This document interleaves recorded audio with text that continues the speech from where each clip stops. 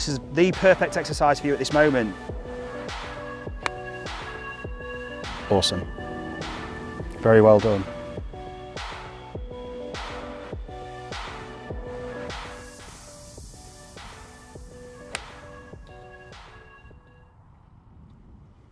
It's nice and straight and low. Let's have a look. Just giving your body license to your upper body license to move. It's okay to then kind of walk through it. Yeah, at the moment, yeah, yeah, because your left foot's not supporting you. See. Yeah.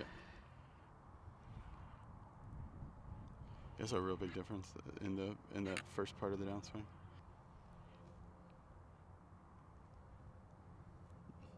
That's so. That's all right. It's not bad. So to help us rotate more. Yeah. What I want to do is...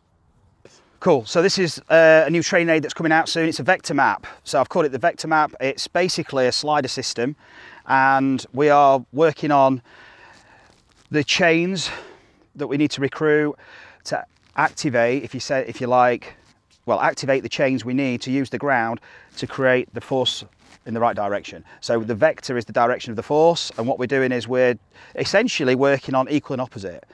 So in order to rotate that way, we're going to be pushing the ground in the opposite way, as you've seen before, as you've worked on numerous times. But what we're doing here is we're actually going to direct that force, but also use the chains at the right speed. So we're not trying to simulate something artificially. We're going to start here, and what we're going to do for yourself is we're going to drop and pop, but we're going to slide the foot to the light blue. Okay. So when we don't have the ability to slide, we get the opposite. Okay. So it's essentially not trying to copy the movement pattern. All we're doing is we're creating the opportunity here to use the ground to fire the chain to create the movement pattern we need using the right vector. So it's not like a push from where your mass is back. Yeah. I want you to be able to get a little bit more active. Let me show you again. So not this. Yeah. So it's a.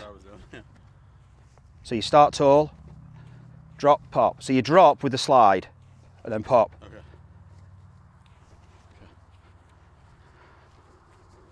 Start feet together. Feet together. That's it. So just Drop with the slide, and then pop off on the tiptoes. No. So not like a golf swing. Let me show you again. So what these are components of a golf swing that are missing. So, which then, when integrated, create the full chain.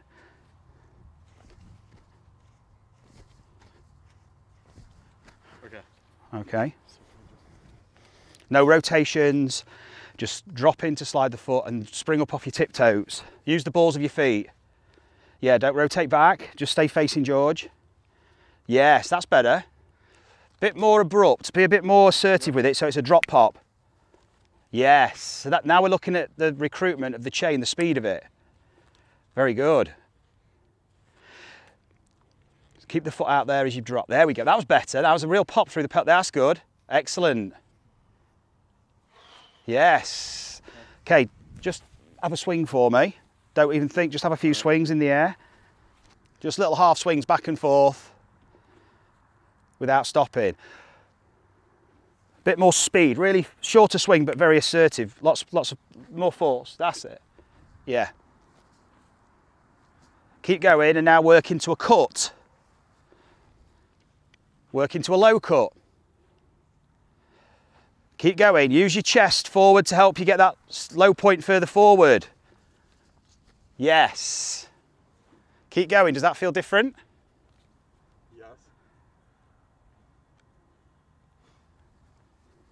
In what way did it feel different? I feel more this way, much more on top of it, and the hips are working more like this rather than this. Excellent, because that's exactly what we're stimulating. Okay. Let's have a few shots doing that. So low cut from... Low cut, yeah. Normal stance. Low cut.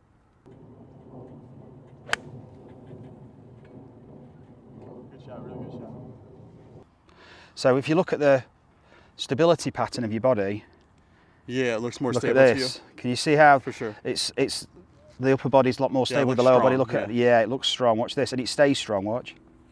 Rotate this way. Yeah, there it's at the shadow. Yeah, that right leg is continuing to work. So that right foot engagement is still there. You could even keep it later, even longer. So what we can do is, before we move on to the other exercises, use this. Going deeper in there, I'm continuing to push. We can use that, and I want you to continue to push into it. Okay. So you're going to be, as you strike the golf ball, continue to increase the pressure into that foot.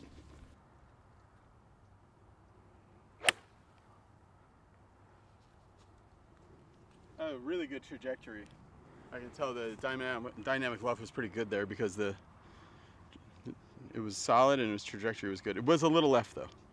Oh yeah, that's a really strong right leg. Oh yeah, very good impact. So different, yeah? Mm-hmm.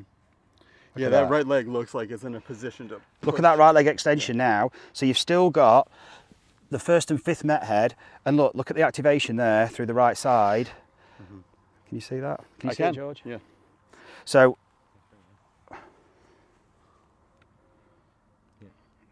you're saying you're still seeing activation through the right toe? this is good, yeah. It's still engage connection. The chain, look at that. It's so interesting because I've had people, have me drop the basketball, put the basketball between my legs and drop it. Yeah, that's not. You know what I mean? That's that's all superficial. Yeah. But it's not superficial. The underlying push is not there. Because well, this is a sense. All I said was increase the pressure, so you can feel the pain. So you're just increasing that discomfort. What that's doing is that's firing the chain that you need for that propulsion and rotation. So it's yeah, you need to use one of these for practice. No, you want another one? Another one, yeah, yeah. Another one. I want you to hit a few. Okay. Here. Keep the pressure, low cut.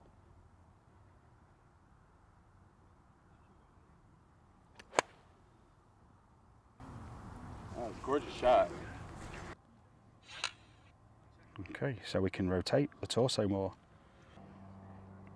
So see, there's the extension, like, is so late in terms of.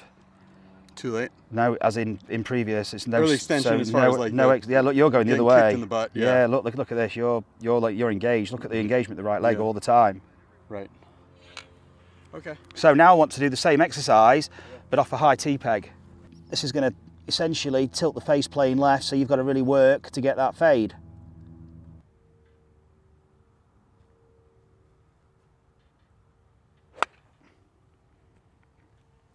So what we see, yeah, it's difficult for you to get the swing direction left at the moment. Well, I can't get it striped at all. Yeah, because the swing direction's been used to, if we can see where the delivery of the club was previously, it was, like you said, the mass was behind the hands. So again, just do this exercise. We're going to start the ball left of the bin. Okay. See where the bin is. This ball's got to start left of that bin. Yeah.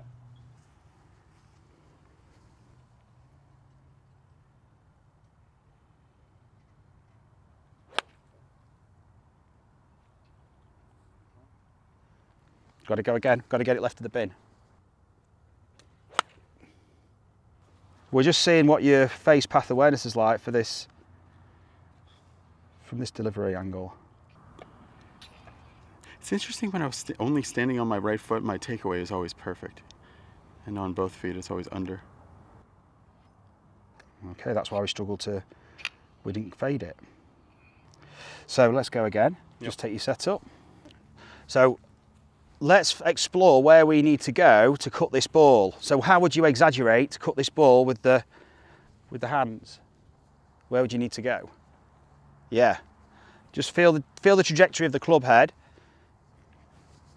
Where's that going? It's better. Now we can go more. So we need to wherever you went then, I want you to explore more in that range. So where did you feel you went with the club? What did you do? I went this way with Okay, what about the backswing? How can you use your backswing to encourage that?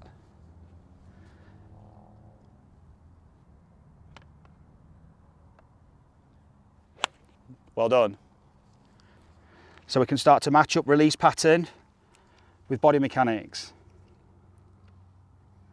Intention of body movement, right? yeah. Big cut, Right, engaging with the right leg. like Bubba's slice here. Yeah.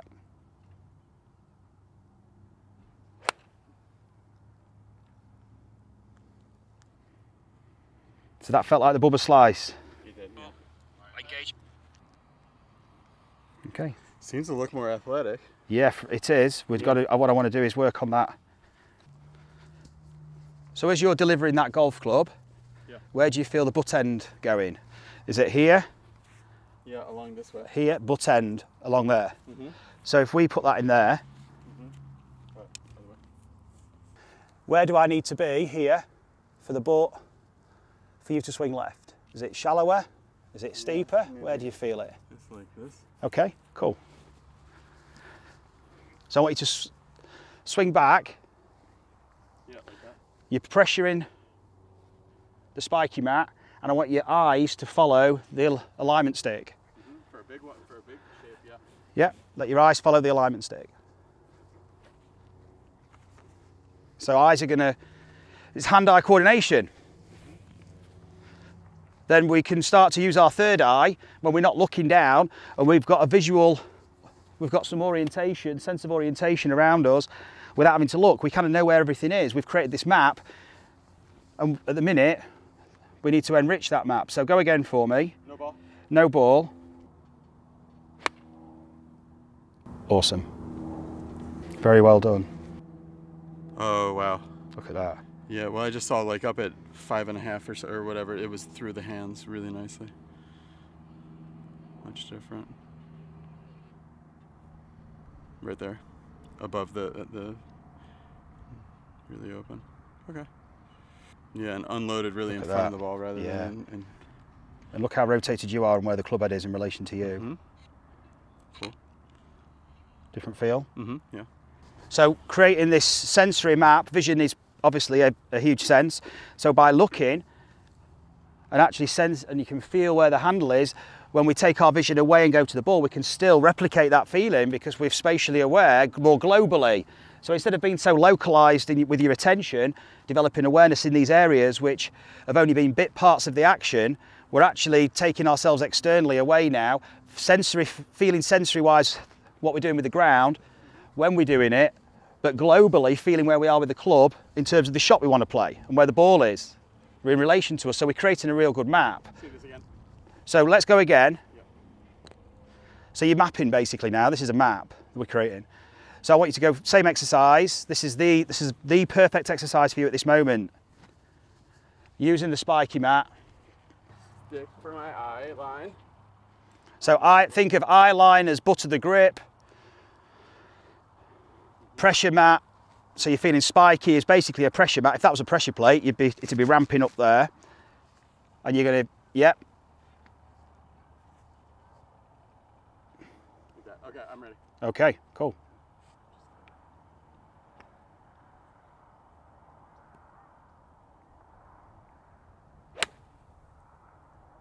Let's have a look. I just want to show you from face on, because what you're getting here is a visual affirmation of what you've just felt. So even if you're conscious of this or not, it doesn't really matter. You're getting a picture, it's mirroring. And you're using this mirror image here to optimize next time. So you've got some feedback for next time. That's all looking much better. Yeah, got the head kind of going that way. Okay. I was happier with that than I thought. Yeah, I mean, don't assume the strike means it's a good shot or not, as in a good movement or not. We can recognize. We want to be recognizing quality movement. We want to become expert movers and attuned to our movement. So